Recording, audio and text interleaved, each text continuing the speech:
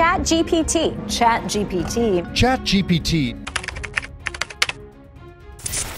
I am ChatGPT, a large language model trained by OpenAI.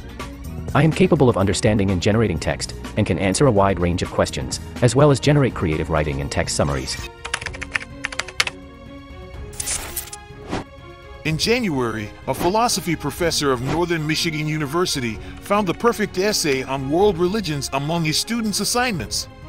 The essay was written better than most of my students can write. And so what I did is I took that essay and I submitted it to ChatGPT and I asked it, hey, did you write this?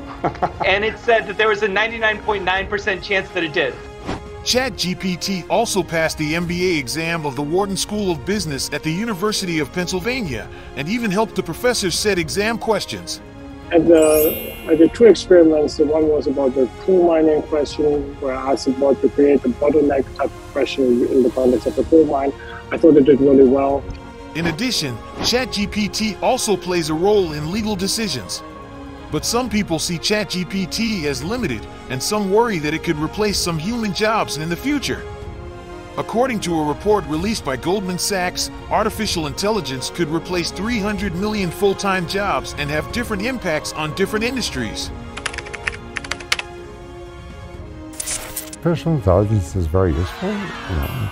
For example, you talk in Chinese, I can read a translation immediately. That's very useful, but it's very limited.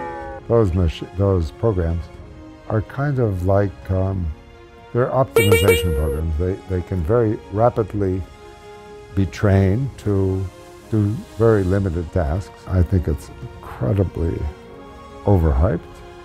They've taught us remarkably very little about this remarkable computer, which is so much more powerful. So, what do you think of ChatGPT?